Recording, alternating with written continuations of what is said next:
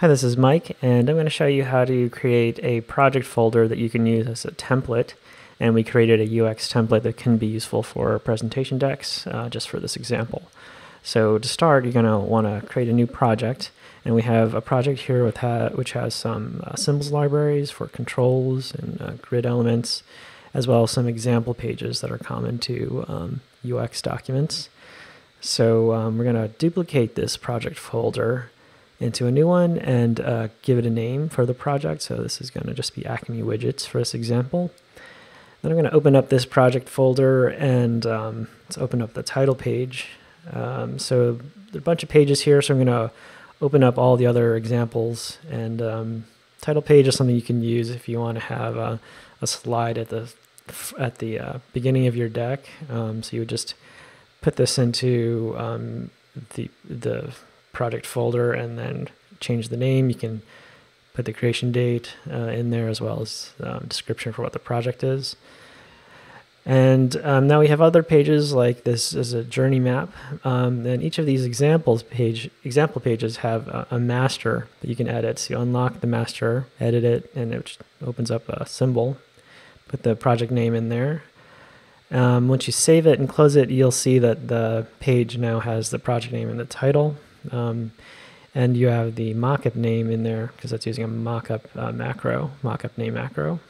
There's a couple persona examples you can use, a sitemap example, storyboard, and the 3 different wireframe examples for different devices.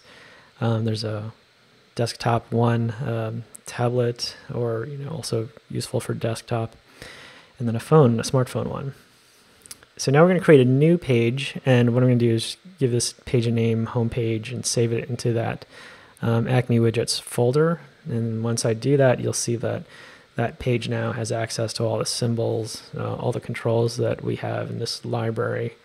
And to give you a quick peek at what that looks like, if you open up the UX controls library, you'll see that there are some markup elements, some form elements, and pagination, a video player, and just some text elements and add unit placeholders. All right, so I'm coming back to my blank homepage wireframe, and I'm just going to set it up here.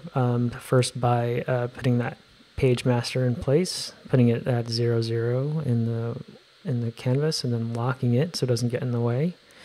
The next thing I want to do is create a container for my wireframe. So I'm going to add that UX wireframe desktop symbol, and I'm going to put it around 140 on the canvas to line up with the header.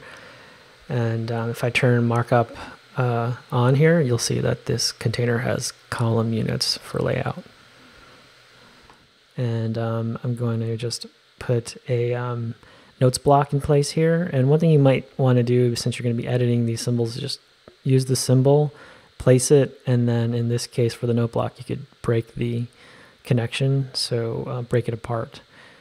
Then I'm going to go through, just use a bunch of controls from mockups to start laying this wireframe out. And you see with the columns shown, that container, if you toggled markup to be visible, will show you a 12 column grid with margin and some borders in between. And then you can toggle it off when you're done. So it's just a helper to lay out your wireframe so things line up and look clean. So I'm just going to drop a few controls in here. I'm going to put a hero in. This is like a bootstrap, Jumbotron, for instance. And then just put a bunch of smaller content modules, like a heading and 3 paragraphs or something with an action for each. So as you can see, the 12 column grid helping out here, you just divide it into 3, count 4 columns, and then group that bunch of controls and then duplicate it. That's what I'm doing here.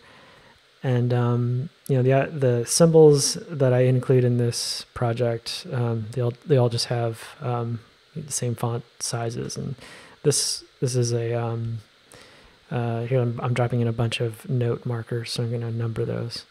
But the idea with this deck is that you're creating something that you want to have polished to look good for your client presentation. So wireframe skin looks good in this case. And there's a finished product for this one page.